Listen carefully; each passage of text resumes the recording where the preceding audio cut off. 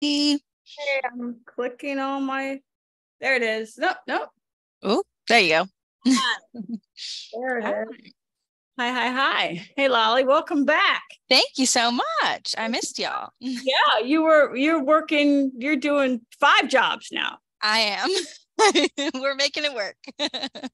We're pleased. We're pleased to have you. So this is Watch Me Work, and we get together pretty much every week. And we work together, and then we talk with you about your work and your creative process. I'm SLP. We've been doing this show for about, I don't know, forever. No, about 14 years. We started in the lobby of the Public Theater, and since COVID shut down, we moved to Zoom, and where we were happy and where we are very grateful to the Public Theater and HowlRound for hosting us and helping us organize all this, especially folks like Lolly who help us figure it all out every week. What we're going to do is we're going to work together, and then I'm going to take questions about your work and your creative process while we don't have the bandwidth to have you, show us your work or read from your work or anything like that. We do have plenty of time to talk about process. And if you have a question about your creative process, please, Lolly is going to tell you how to get in touch. Go, Lolly. Thank So you. if you're here in Zoom with us, you can ask a question by using the raise your hand function. It should be in the reactions tab, which is likely at the bottom of your screen. But if you have any trouble finding it, you can just let me know in the chat and I'll help you out. Or if you're watching live with us on HowlRound, you can ask us questions via the Public Theater's Twitter or Instagram accounts, or via the Watch Me Work Twitter account, which is at Watch Me Work SLP, with the hashtag HowlRound. That's hashtag HOWLROUND. Fantastic. Okay. I have my timer. Here it is. We're getting ready to go. Boom.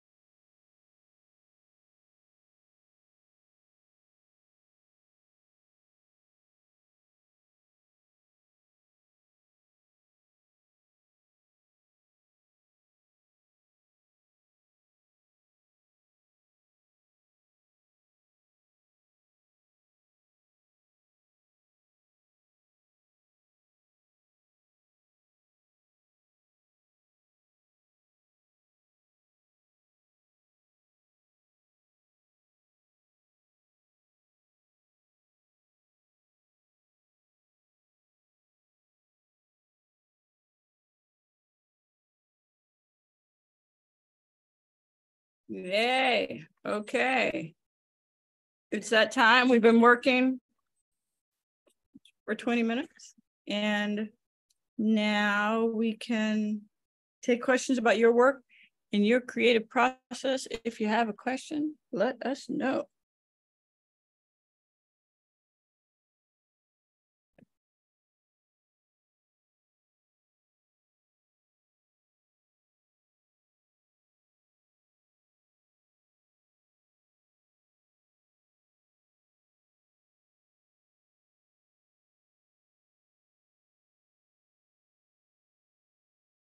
Looks like we have a question from Charlie. You should be able to unmute now. Charlie, how you doing? Good. Sorry to ask another question. I'm happy for other people to jump in, but it's kind of quiet out there. Boy, so many questions. Let's start with this one. How much do you know about your characters when you start a project? Great question. Great question. How much do I know about, or how much does one need to know about one's characters, right? It depends on you know, if you have an idea of their name, if you have an idea of maybe what they're up to, i.e. why you're interested in them, or why they're, you know, say, come here, I have to tell you a story, you know, or I'm in the middle of something I want you to watch and write about it. Then that's enough to go on. I don't think one has to do extensive character biographies to get started, but if you feel more comfortable doing those, then do them. In my experience, you find out a lot about the characters by writing, or you know, it's like a portrait. You know, you have an idea of what you're going to paint, and you start painting, you find out so much more about it by doing it. Who said that? I know by going where I have to go, you know, so if you feel comfortable getting a whole big 20-page biography or a one sheet of biography, that's great. If you know their name and what they're about, that might also be good enough. Does that make sense? It depends on what you need. Yeah, I'm sort of curious how it works for you. I've played with it both ways. Yeah. No, but this is, you know, maybe, yeah, I didn't say that this week. So watch me work. Yeah, the title is misleading. It's about your work and your creative process. So when you ask me a question, I tend to make it about you. Fair enough. Fair enough. Not trying to probe, just you know. No. Because I mean, honestly, you know, everybody knows I've been, you know, writing plays for over 40 years. And novels and short stories and screenplays and poems and songs and everything. And sometimes I know everything about the characters. Sometimes I just know their name. So it's really whatever. And I'm interested in what might work for, you know, what works for me on Tuesday might not work for me on a Friday. Yeah, I mean, a recent project, spent a lot of time working up background ideas or whatever, but then as the piece proceeded and it got revised, it's like, oh no, that's not true. That, you know, that's not who I thought this was, that kind of thing. Exactly. Which was fun, but also it's like maybe step back and say, maybe not be so analytical going in. Exactly. But then some people, they need that guide rope. And so, then go ahead and make it. Yeah. So it's really what you need. I try, and once when you're writing a character biography, it's your one page, and you're like, okay, I'm good. Then go for it. Then start writing. Yeah. It's like we were talking to somebody a couple of weeks ago. It's a rule of thumb. How does it make you feel? How do you feel about it? If you're feeling good, great. If it sounds like it's just an exercise, or feels like it's just an exercise, then cut to the chase and start writing. But is there an argument to sometimes dive in when it doesn't feel good? No. Sure. For example, if you're writing a work for hire, you're working for producers, or did you mention you had a writing partner on a? I did, yeah. Okay. So maybe you guys have different temperaments, and they say, hey, enough of this character biography. We've already got 80 pages. Let's start. And you say it doesn't feel good. Well, you might want to give it a try. If you're in a writing program and you have something due soon and you feel like you've been spending too much time on the background stuff. I've also had times when it's like, it doesn't feel good until I'm into it. It's like, I'm holding back. Let's just start putting stuff on the page, and then the light part, the clouds part, and things start to happen. Yeah, exactly. So you like you say, you got to try different things. Cool. you have to be flexible enough to try different things.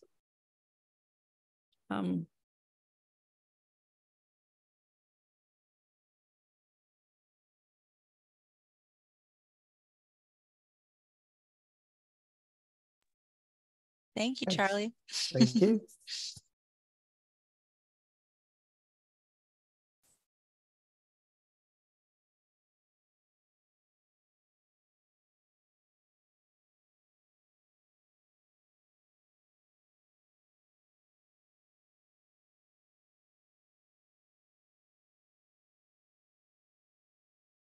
Looks like we have a question from Jillian. Hello. Hey, Jillian. Hey, yeah, got blue hair this weekend. I'm in New York now. Hey. Yeah, I'm usually in Vegas when I call in. Yeah. So this question is about like theme, theatrical elements, and action. Mm-hmm. So one thing that is really effective in plays and I'm loving is just actions and theatrical elements that tie into theme. And so I kind of find I'm struggling with this chicken or egg argument. Like, does the theme come first, or does the story come first and then you discover the theme? And I've been reading a lot about it and talking to a lot of people, and I'm getting conflicting answers, I guess. And so I think I'm struggling with it because I know my theme. And so now it's about what theatrical elements can I put in play, or what actions or things can I have characters teach each other that speak to that theme. And I just want to know if you had any guidance there on how to sort through those waters. Yeah. So we'll use what we spoke with Charlie about. How are you feeling? Does it feel good the way you're doing it? No, I feel kind of all over the place. Some things feel good. So I think some things feel good as in just I'll free write and then go back and look and see, like, I'll just go in, like, I'm discovering myself and I'm like, well, what did I write? Or what are these characters saying? And take my writer's hat off to sort of be an investigator of what was said. But so that works, but it feels like a very messy process, but maybe that's just what it is. And maybe there's not a cleaner way. Right. So, and just so I'm clear about what you mean, because I'm not entirely sure. Theme, when you say theme, you mean like what the work is about. What do you mean by theme? Yeah, I guess when I say theme, I mean, what is the work about, the premise, the question that I'm putting out that I don't necessarily have an answer for, but the question or the seed kernel that gets me telling the story and what I'm exploring. Okay. And when you say theatrical elements, what do you mean? I mean, things like, a prop that represents something that ties into the theme, or like a specific lighting cue or a specific action. And I just wonder from a writer's perspective, are those things that you consciously put into the piece, or are those things that people discovered later? Right. Okay, great. Okay, let's see how to answer this. That's a great question. It's a very specific way of creating something, say a play or a screenplay or a novel or whatever, a story. It's not how I go about creating things at all. If anyone asks me, what's the theme to fill in the blank, something I've written, I go, I don't know. I have no interest in theme. And the things that we find in, say, a play that I've written or a novel or whatever, are very carefully chosen, but not because of the theatrical, resonance. No, Mm-hmm. no. Okay. If I told you a story of, say, Hansel and Gretel, I'm telling you a story. I'm really interested in a story. Tell me a story. Mm-hmm. The way that, maybe, your mom, dad, auntie, grandma, primary caregiver, favorite babysitter, told you. Once upon a time, there was a young woman and she had really long toes. Mm-hmm. You know what I mean? It's a story. So I come to it from story, from character, from what's going on. What am I seeing? So it's more of Jillian, it's more like I put all my faith in the power of the story. And I'm more interested in the power of the story than I am in the analytical prowess of somebody who will come and read it later. Okay, got it. Yeah, no, that resonates and feels right. I think where I get tied in is when you join writer groups or you're in circles or people reading your work, there's often the question of like, well, what's the theme? What's the theme? How is this tied to theme? What's the theme? And I'm just, there's part of me that feels like that's not my business.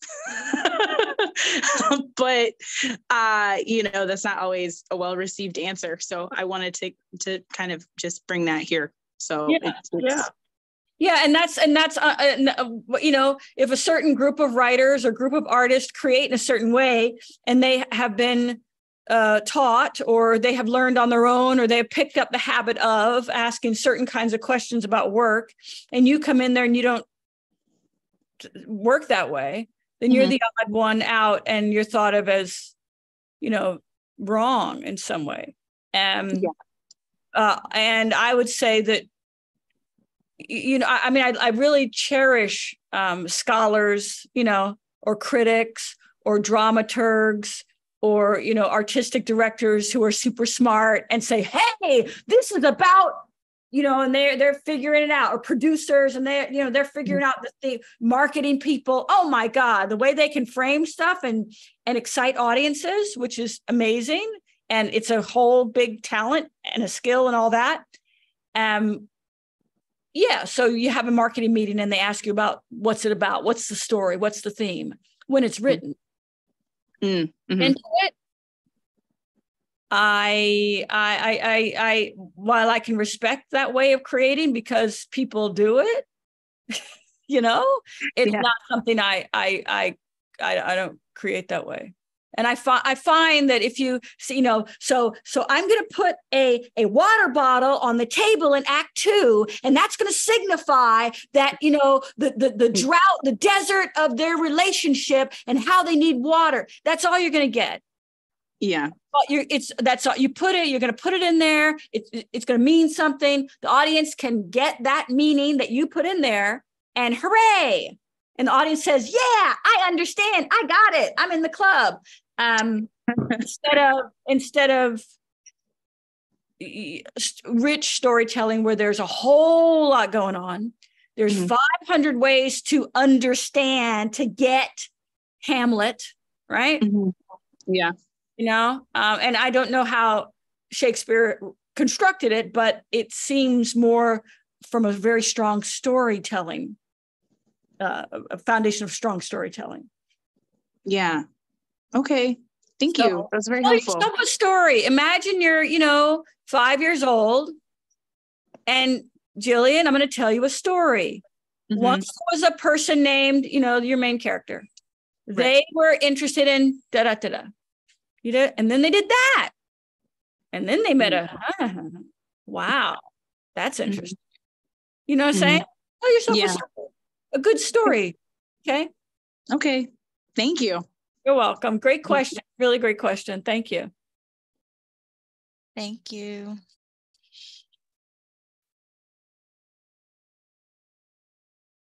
Aiden. So this is kind of building off the question that was just asked, but if you're starting writing a piece and you're only focusing on story kind of rather than the themes and ideas of the piece, how do you know that your story is going to resonate and matter kind of once it is finally constructed? Just because I feel like if I have a platform or a voice to kind of share my work with people, I want to make sure that I am talking about something that matters and I am saying something that's important. And so I worry that like going in with like just the story lens, that I'm going to kind of end up with a story that can be nice, but that isn't really going to make the impact or change that I want. Great question, Aiden. And this is, going out on a limb here, or maybe not, maybe going into a whole tree, maybe it's a whole tree, it's not just a limb. I feel, this is just my opinion. This is so my opinion. If it matters to you, Aiden, then I want to hear that story. Every story that is told doesn't resonate with everybody. There are writers these days they ask me, SOP, what trends should I write about? Because maybe, I don't know, this summer pink was really in. And so should I write a story about the color pink? You know what I'm saying? I want to hear what's interesting to you.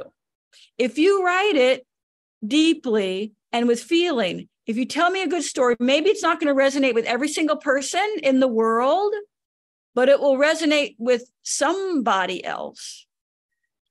And that's the artistic chance that you have to embrace. If it's meaningful to you as a human being, it will be meaningful to somebody else. And if it's not meaningful to anybody else, at least you've written something that's meaningful to you. And that's the game we're playing here. That's the game. That's the arts. You know what I mean?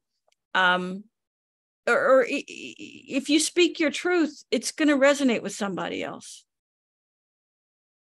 Does that make, yeah. So does that make sense? I'm sorry, you're muted, but I think I see your mouth moving.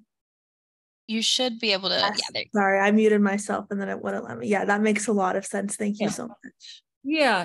And not to worry about, I have to write something that's topical, I mean, maybe we look in, online magazines or whatever, and they tell us that, this summer, this kind of dress is in, and so we have to buy that dress. But the arts it's a different kind of game. Mm-hmm.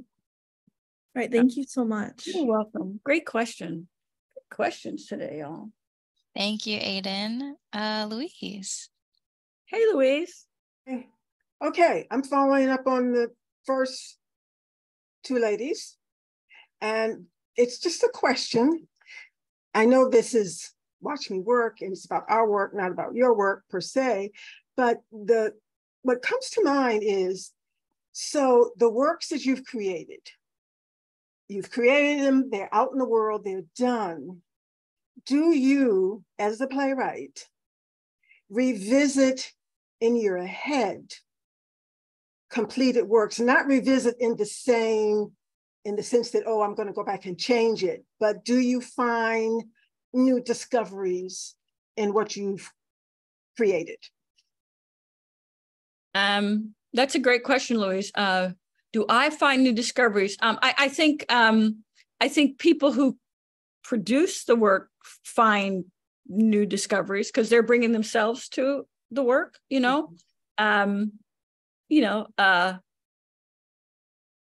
I don't necessarily find things because I am not looking at them.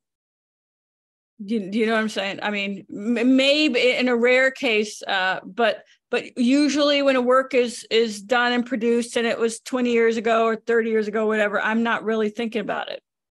Okay. I'm letting it go. I do the catch and release. I give it my best. I let it go, let it out into the world. If there's a revival, like the Broadway revival of Top Dog I was involved in, of course, we discovered things and it was beautiful. There's a play that I wrote in, 1990, and I was joking around with a friend, repeating some of the lines. We were repeating some of the lines, and I said, "Oh, now I finally understand what that means." Mm-hmm. So there are rare occasions where that kind of thing happens. I might go, "Oh, that's what that means. I never really thought about it. Now I realize that it means that." The line from Death of the Last Black Man in the Whole Entire World, aka the Negro Book of the Dead. The line is, "You should write it down. You should hide it under a rock." And I was like, "Oh, now I get it." I wrote the play in 1990. Mm-hmm. So there's plenty of room for discovery, but I'm not, going over old texts and no. I was curious. No. But people do. People write me all the time and come up to me all the time and say, "Oh my gosh, you know what I realized about?" I'm not like, "Oh, that's amazing." It's cool. Thank you. Thank you. What about you, Louise? Do you have things that you've written in the past and you might go back and look at them, or a friend might discuss them with you? Do you find that, wow, I never thought of it that way? Do you find revelations to be had? Well, just very briefly, my case is a little bit different because I do short experimental films. Mm-hmm. And so when I do a film and it's just like done, and it's just like whatever, it's just kind of done, and it's like whatever. If you like it, you see something in it, then good. So I don't really revisit per se, but you may go back and see, "Oh, you saw that. Oh, okay. So I was just curious. But let me just say that I've been doing my short films. I've been writing, but like I say, the pearls of wisdom from you and the group, and what has helped me is when you had mentioned, just give yourself over to the work and it will reward you. Because like everybody else, I have a lot of stuff going on, but what I find is if you devote just a little bit of time every day, then the work catches up to you. The work catches up to you and it supports what you're doing in the process. That's what my experience has been. Yes, ma'am. Yes, well said. Thank you for saying that, Louise. Thank you for reminding us all. That's really, really smart. Thank you, sister. Thanks, Louise. Next up. Okay, wait, hold on. Can you unmute? Are you good? Yeah, Okay, I'm great. good. Well, I don't know how to actually put this question, but I'm just wondering, how much to reveal in writing, because I go through a lot of things with my family, and some of the things that have been said today really hit on. It just makes me think even more about the questions I have about writing and sharing things with the public. So basically, I'm very different from the rest of my family. Mm-hmm.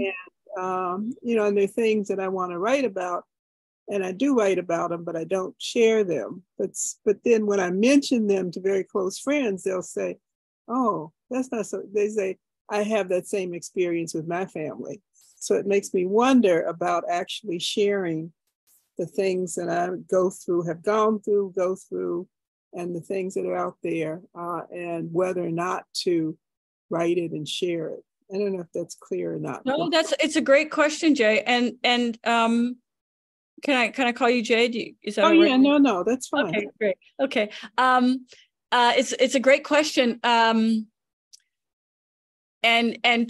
for in varying degrees, we all, when we're creating something, go through something like that. If you're very different from your family and they are perhaps not very accepting of the way you are in your authentic life, then it's even a bigger barrier. And to your point, you said, should I even write them? Well, of course, and you are writing them. It sounds like you're doing the work, which is really, really great. Should you share it? There are a couple of ways that you can share it. You can share it under a different name. You can share it and if your concern is that you might, I don't know, create some kind of a rift, you know, in your family fabric that you don't want to do, then you might find ways in like under a pseudonym to share it. That's done a lot. And they're wonderful online places too. There's Medium, there's Substack, there's a couple other places where you can submit. It's not like you have to go to a publisher and get it published like in the olden days, you know. So I would say if you feel the need to share it, then definitely find a way. You will find a way to share it if you use a name other than your own, or other than the name that your family knows you by, and on a platform that is more anonymous, you could say. And you can still gain a following and make money. Those kinds of things can happen. Yeah, that's really helpful. It would be even more helpful if you could put that in the if you could write that down so that I can, you know, copy it, because I don't remember, you know. The word, I'll give you 2 words. One is called Medium, like medium. The other is called, thank you, Lolly, and the other is called Substack. Okay. And those are just 2, you know, those are just 2 places online where people publish things. I mean, there are also articles, you know, on any of these online publications, Slate, Salon, HuffPost, you know, First Person Personal. You have a lot of places that are accepting works of writing by folks telling their stories, that kind of thing. But Medium and Substack are kind of fun. Yeah, I mean, okay. I think the conflict is that I'm an artist. They're not at all. They're totally different careers. 2, I went to Smith, which I know you understand, having gone to Holyoke. Right. And so it's just a real difference there. And so I've always been different. And now it's the older I get, the more it just comes out. And I just want to shout, you know, because they're so different. And they just think that I'm just, you know, doing what? But you know, they don't understand that I am who I am, and those are the things that are of interest of me and other people. I just want to scream all the time. So no, really, scream and print. It's a great vehicle. And check out Medium and Substack and see if you like those kinds of things that you're reading on there. It's a great way to get your voice heard. Really great. Thank you so much. You're welcome. Thank you, Jay. We have MC up next. MC. Hey, you're back home? Yes. It was a hard landing, you know, when you're in a magical land. Yes. You know, but yeah, my question is about deadlines. Yes. 6 months ago in this, I said we were talking about game plan, you know. And so I made that sticker, you know, game plan, and I committed sort of in this one of our Watch Me Works that I would have my shitty first draft done in six months. And so it's coming down to that time. And I'm not there there's a lot of shitty going on, but there's no the end yet. And part of it is that I put this, just like you encourage, put this where I can see it, game plan, deadline every day. And I put it there. And then I sort of stopped looking at it because my characters that I was pretty confident I could get to the end of a story, they just stopped talking to me. And, you know, these other crazy characters started coming into my life, like, you know, The Last Empress and stuff. So I veered into that direction. And so going in this new direction, which brings me more joy and ease than the other characters who just, you know, but I'm committed to them because I want to get the story of my other people, Leo and Buddy, out. But they weren't bringing joy. And they weren't. So I know I have a question in here. And it's about, how do I get to it? How do I just need some cheerleading to get to the deadline for one of these. some of these characters. Yeah. Joy is a funny thing. Joy is a funny thing. And when we associate joy with the artistic process, I mean, it's let's see, let me be tacky. I'll be tacky. It's not like making love. Making love is supposed to feel good, right? You're supposed to feel good. Work doesn't always feel good. Work, the creative process doesn't always feel good. And you can't judge it. Oh, it's great because it feels good. It's not like, you know, kissing and hugging on your sweetie. You know what I'm saying? You know, on your intended. Sometimes it feels good. Sometimes it doesn't. Yeah. You know, like Gypsy Rose Lee said, you got to take the rough for the smooth, you know? So, and I wonder, you know, you have a new character come up and the Last Empress and they're fabulous and wonderful. And does it feel good because it's new? Are you still in the honeymoon stage, you know? And your other characters might be a little rough because you're, you know, in your seventh year of that relationship, you know, I'm just mixing all my metaphors all over here, but you see what I mean? So how close are you to the deadline? I'm about 3 weeks away. Okay, 3 weeks away in time. And how many pages do you have to write of the initial thing to make the deadline? It's more of a chapter thing. I think I had my characters, the 7-year-itch ones, they've reached the climax. So now I'm just sort of writing towards the end, to the end. So I'd say it's another 80 pages, 50 pages. Great. 50. Okay, Yeah. Great. It's so MC, let's do some math. Let's make it about math and not about inspiration. You got 50 pages. You got 3 weeks. Anybody know what that is? 3 weeks or what? 3 times 24 days, right? Ooh, 24 days. Okay, that's almost 25 days, right? So let's just say it's 24 days. Can you write 2 pages a day? Yes, I can write 2 pages a day. Great. They're shitty, but because what you're teaching yourself, MC, is you're teaching yourself to finish, which is a skill. Yes. You're teaching yourself to finish. You're teaching yourself about commitment. You're teaching yourself to finish. You know, and again, different people will say different things. You know, I'm not saying they're wrong and I'm right or whatever. This is what I do. Mm-hmm. I will, if I'm running the marathon and on mile 20, I've trained for a marathon, never run the marathon. But if I were on mile 20 and I felt like shit, what am I going to do? Stop and get on a bicycle and go get some ice cream? No, you're going to go, you're going to throw yourself across the finish line because you're teaching yourself to finish. And you're teaching yourself to show up for yourself, and you're teaching yourself that you can keep going even when it's not good. This does not apply to dating. You know what I'm saying? I mean, if you're in an abusive relationship, this is not what we're talking about. Okay, but and lovemaking and all that. I'm saying when you're writing, there are going to be a lot of days where it just doesn't feel good,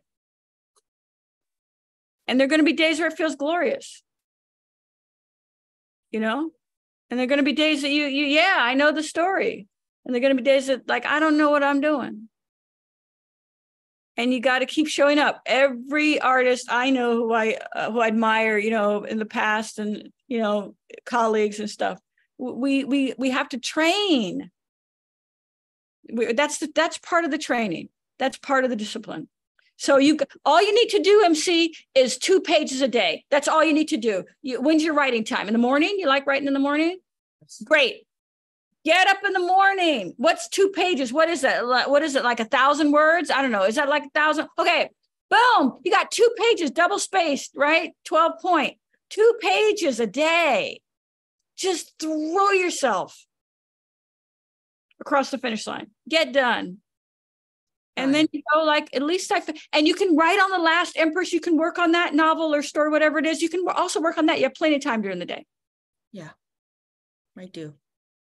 Okay. I just got to stick to it and keep the promise to myself.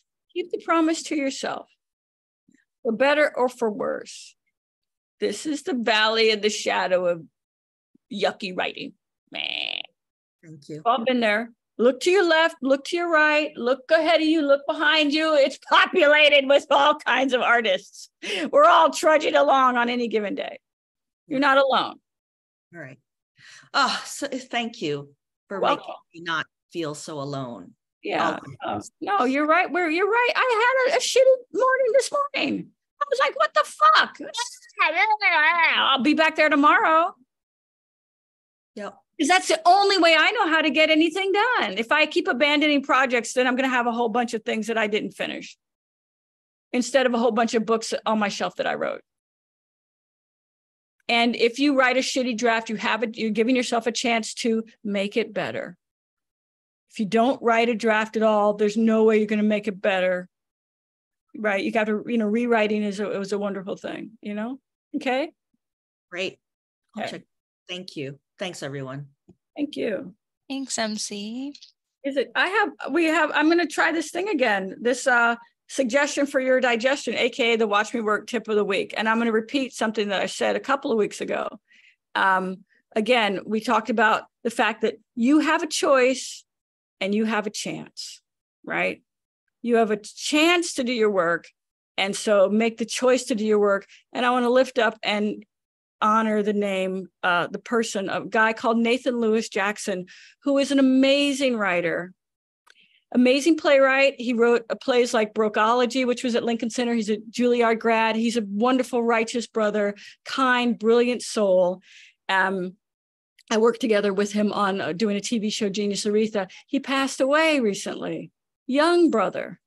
Okay. So if you're lucky enough to have the opportunity to do your work, if you're lucky enough to have the opportunity to pursue your heart's desire or follow your bliss or your dream thing, right? Writing that novel, that play, that short story, that film, whatever, take the chance, make the choice, do the work so that we can know you, so that you can sing your song, right?